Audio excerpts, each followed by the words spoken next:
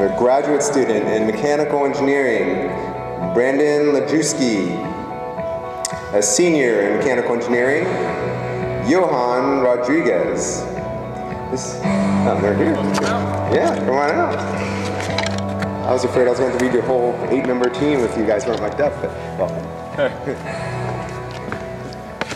This is great. I love the music and all of this. All right, so I know I'm on a clock. Does it start when I start?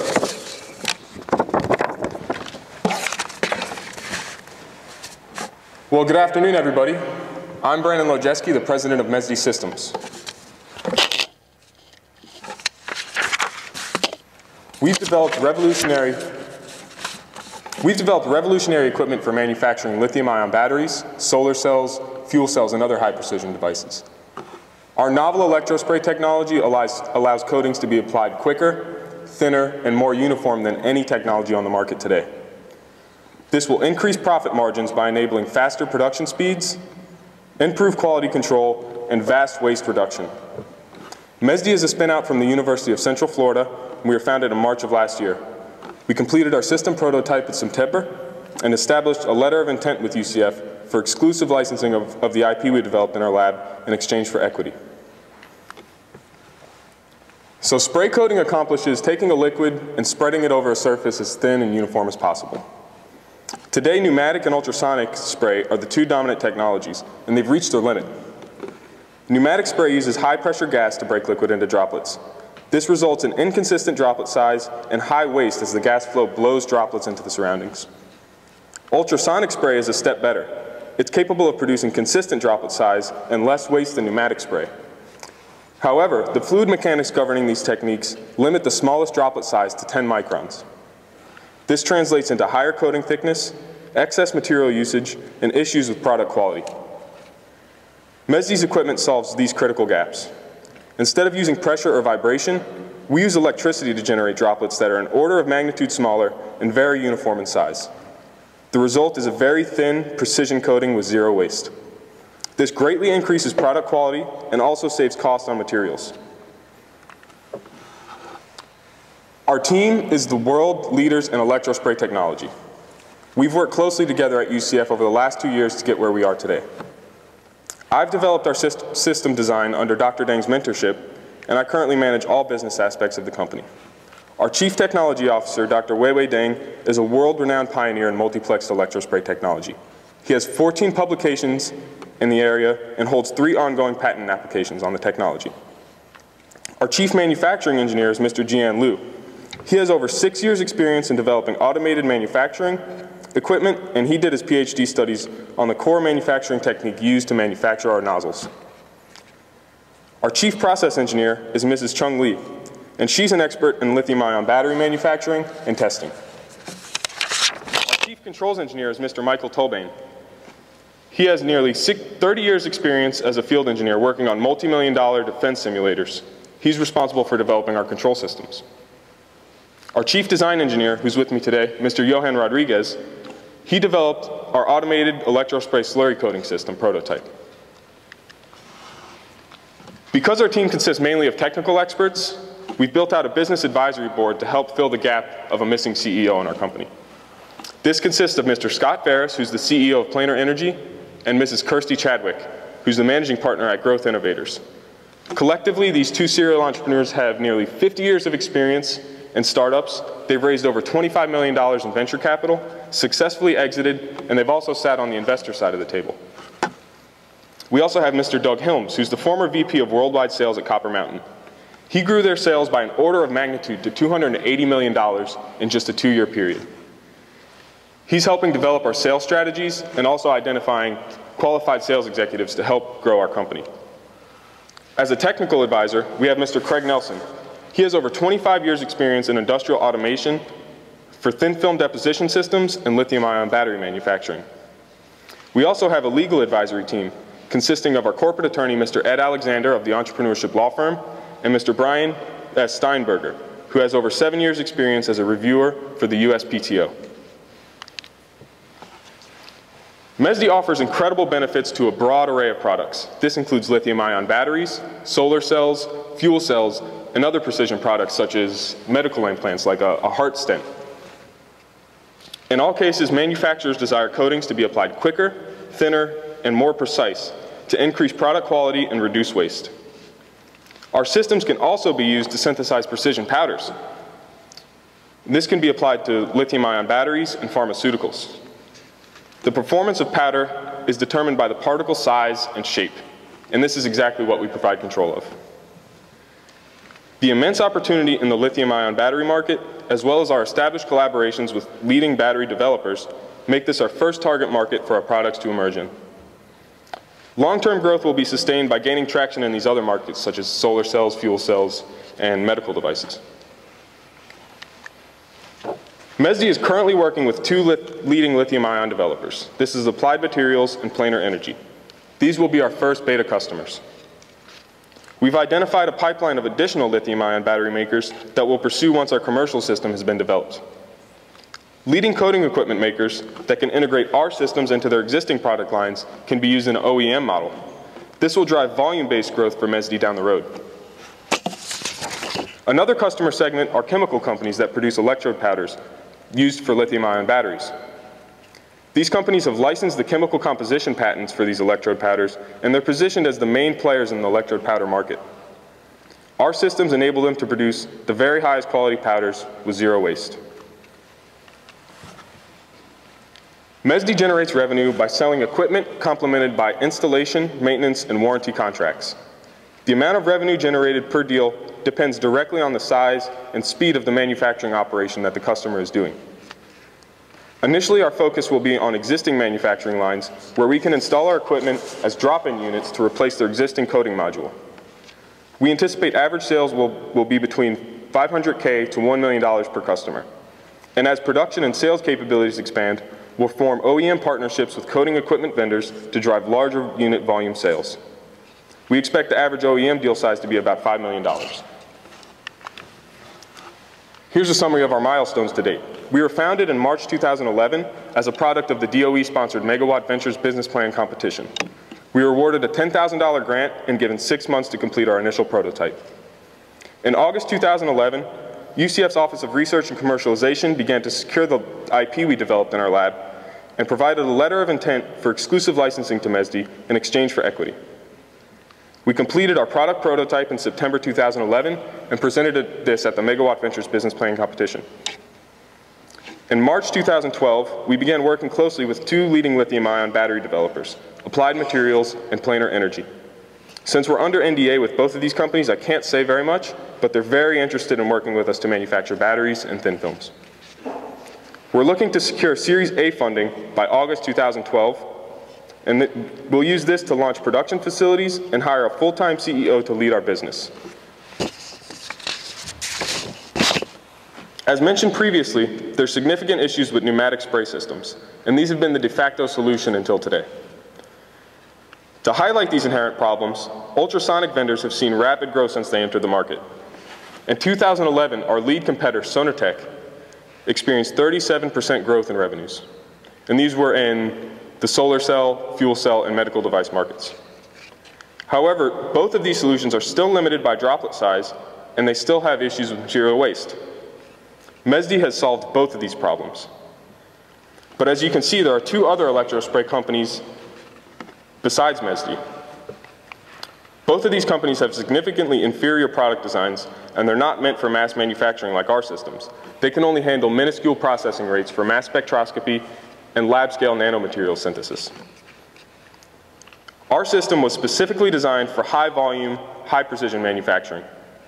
We're the only vendor to provide low material waste, high flow rate, and uniform droplet size in the nanometer range. Moreover, we can handle a wide range of viscosities, from simple aqueous liquids to very high solid content thick slurries.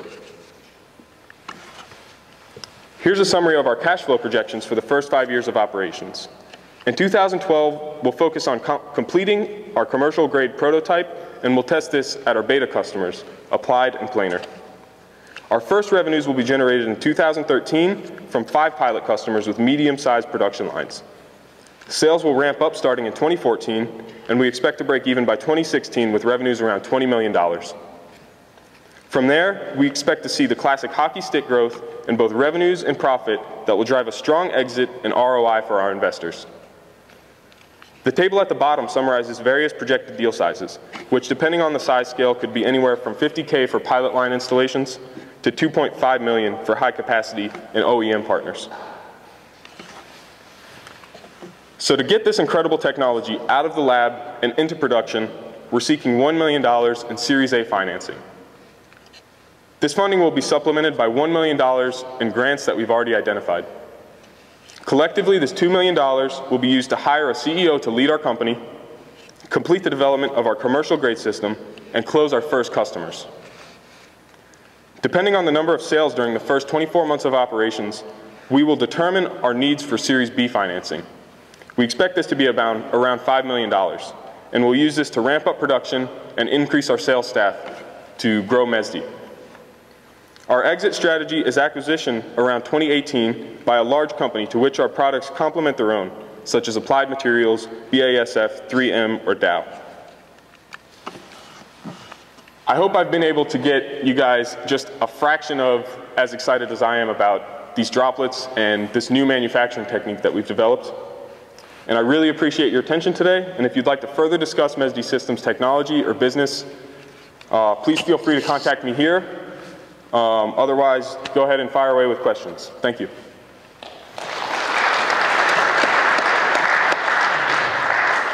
So I'm curious, what's the cost benefit of your technology versus the competing products?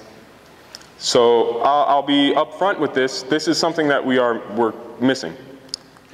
We can make some assumptions and show, we could save 40% in cost savings.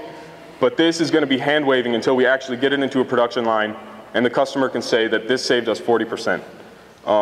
The fact that we have these big companies that are interested in our technology shows that there is definitely cost savings benefits. But we haven't run a true bottoms-up analysis yet to get those numbers, and that's something that we're going to be working on here in the near future.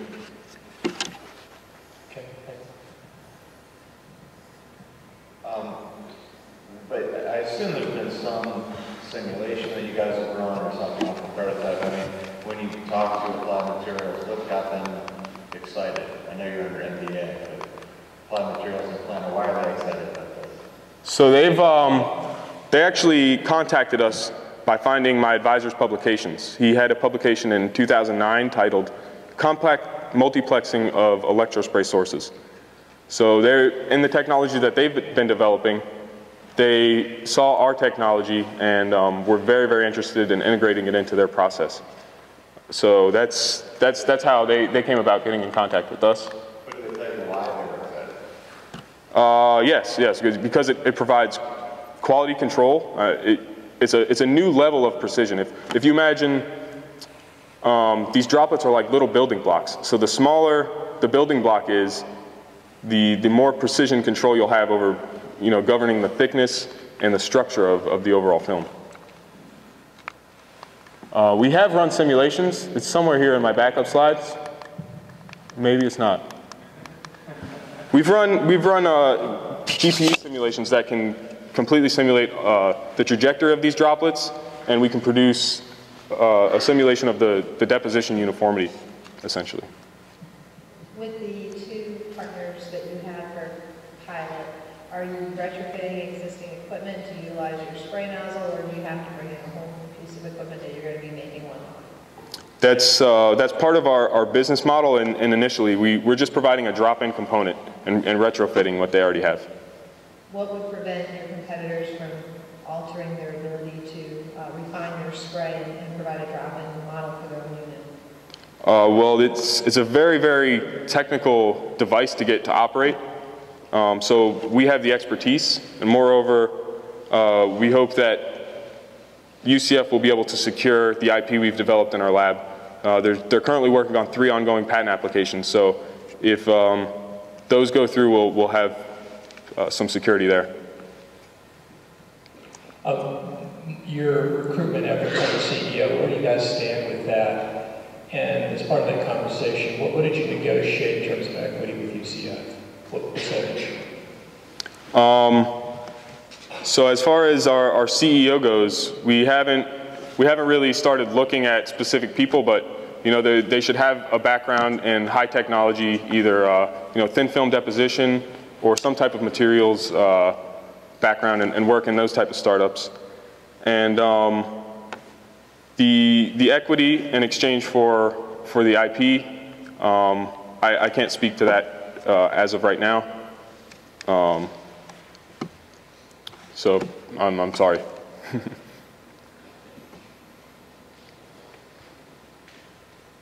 And how large is this market for the lithium-ion market? So from a top-down perspective, the powders alone are expected to reach $5 billion by 2017. And this is just the powders, and then afterwards they're integrated into the manufacturing process to develop the end cell. I don't have a number for the overall cell market, but the powders alone are a very, very big market. So is that roughly about 50% of the cost of the battery is related to this coating? Well, I'm sorry, say that again? How much of the actual component is, you know, is it 50% of the component is the cost of the actual coating, or 10%? The cost of the actual coating determines about 30% of the overall cost of the cell. And the powders themselves make up about 70 to 80% of the entire cell. On the, back to the production side and the revenue model that you have, okay. Did you look at how many, you know, unit production pieces of equipment are out there as a way to look at what, you know, potential is? I know just speak for the lithium battery versus, you know, lots of other things like thin film photovoltaics and other. Yeah, so that's something that we haven't done yet, and we plan on getting that. That'll give us a true bottoms-up analysis of what our market size is. If we could say, you know, there's this many coating operations in place, and we can replace that many. But that's something that we're working on, and you know, we're very, very technically qualified, but we don't have anybody who has a true business background. So I'm actually in an accelerator program right now that started just last month. So they're helping me develop the business plan and come up with these numbers. We just haven't quite got there yet. Just a technical, are there any temperature-related issues with using this? What range does it work in? That would depend on the application, but as long as you can make your nozzles out of a high-temperature material, and we have initial results showing that we can make them out of polymer-derived ceramics, which can withstand up to 2,000, 3,000 degrees. They're actually, polymer-derived ceramic materials are used for sensors and turbine blades, so they can withstand very, very high temperatures. And we've shown that using our manufacturing process, we can also make our nozzles out of that material. So,